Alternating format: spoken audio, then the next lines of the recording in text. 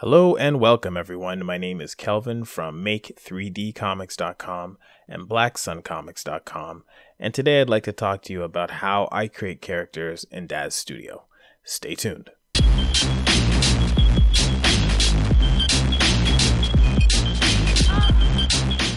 Okay, so creating a character in DAZ Studio takes a lot of steps, more steps than I could cover in just this one short video. So what I've done is I've recorded myself creating a character and sped up the video so that you don't have to sit through every single thing. And what I'm going to do is attempt to narrate what I'm doing as best I can, pointing out the important parts. And I figure what I'll do in the future is create more videos that go more in depth into those parts that I'm going to point out in this video. So I hope that makes sense, and we'll begin. So the base character that I use in DAZ is Genesis. And I'm just searching for that right now. I like Genesis because it's very versatile. And what I'm doing now is applying Michael 4 morphs to Genesis. There's a plugin that I use called Generation X that will actually allow you to take older morphs from characters like Victoria 4 and Michael 4 and apply them to Genesis. The reason why I like Genesis is because you have autofit. So later on when I start to clothe this character, you'll see that the clothes automatically fit and I don't have to do too many adjustments. Character creation for me is really a process of trial and error. So you'll see what I'm doing here is just adjusting some of the morphs on the character. Right now he has a very muscular build, which doesn't really fit. The character that I'm working on is an older character who's muscular but not as bulky as this.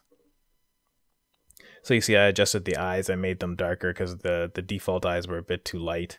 So here I am adjusting the actual size of the character, and it's kind of mashed up the face a bit, so I need to fix that. So the beauty of DAZ is that there's a lot of morphs that are available to adjust the look and feel of your characters to get them looking exactly the way that you want.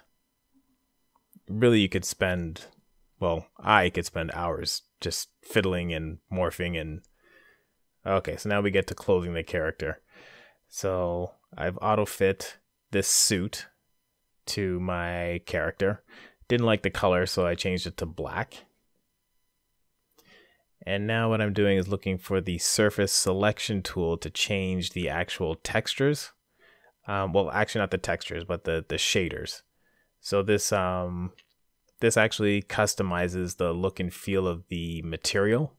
So you can change it to leather or something metallic. And that's what I'm doing here because I really just want everything to be black. And as I'm doing this, I do little spot renders just to make sure that the final look and feel will match what I have in my head. Maphikelela is more of an older character. So what I'm doing is looking up some aging morphs and applying that to his face. So some laugh lines, some wrinkles, some bags under the eyes.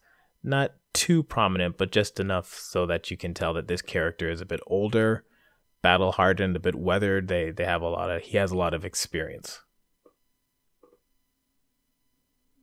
So again, here's the trial and error. So I'm just playing with different morphs to get the look and feel that I want. Now I'm adding a beard.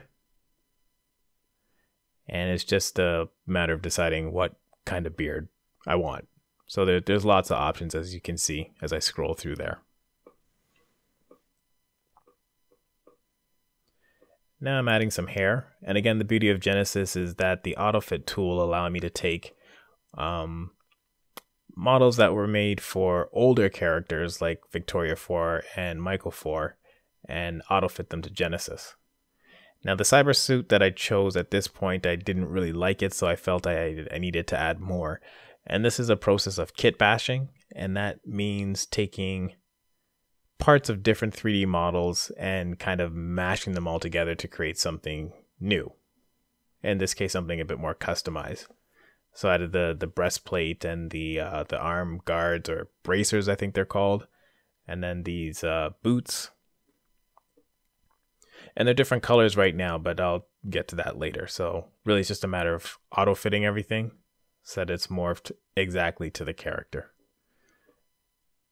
And I like to do the 360 turn just to make sure everything is looking how it should.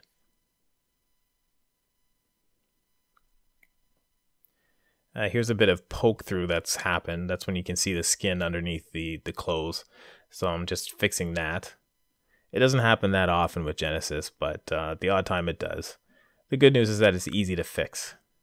So here I am adjusting the colors. Didn't really like any of them, so I decided to make it black to match the rest of his suit.